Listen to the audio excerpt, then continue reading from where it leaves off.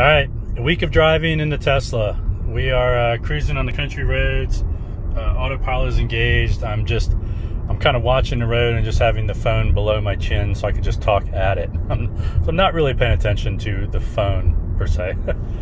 I'm really just watching the road and driving along. Now I've got autopilot engaged here because I've been testing on this road, and one of the interesting things is that it does some good practices and does some weird practices. So I've been driving for a week with my wife. We've put almost 400 miles on in a week, which is a lot for us, but we've been sharing the car. She runs to work and runs some errands, and I run to the gym and things. So it's been interesting and it's fascinating. We both love the car. We both think that this is the most amazing car. It's, you know, kind of slick and clean, and I feel like I'm in Minority Report where it just starts up and goes, and I don't have to turn it on, turn it off, any of those things. It's fun to drive.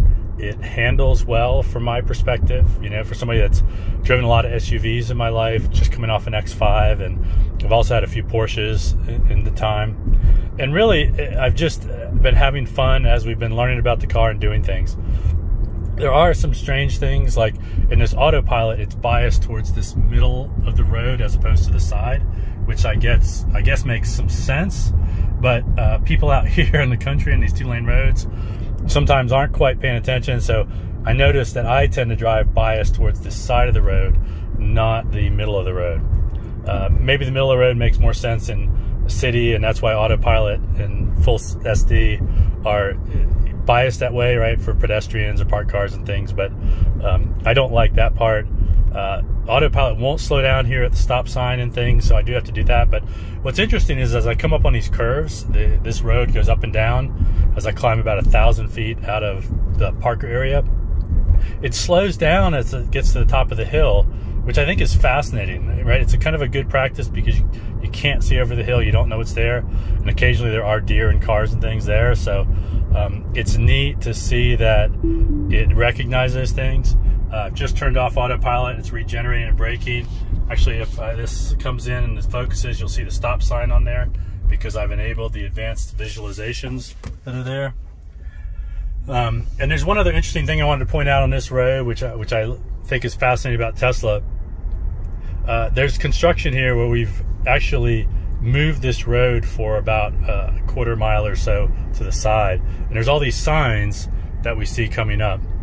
When I've been driving on this road, or I've been coming from the other direction straight, and it sees these signs, it disables autopilot because it seems to recognize that, well, first of all, it recognizes the speed limit changes. That just changed to 35 with that sign. It'll just change to 25 with this sign. These aren't in the map, right? This is brand new inside the last two weeks or so. When I've gotten to this point, sometimes I've gotten a warning it disables autopilot because it says of the construction traffic, and I need to take over and run it myself. Possibly it's because of the 25-mile-an-hour zone, but that's been interesting in of itself. Some good little reminders. At the same time, some other things don't work well.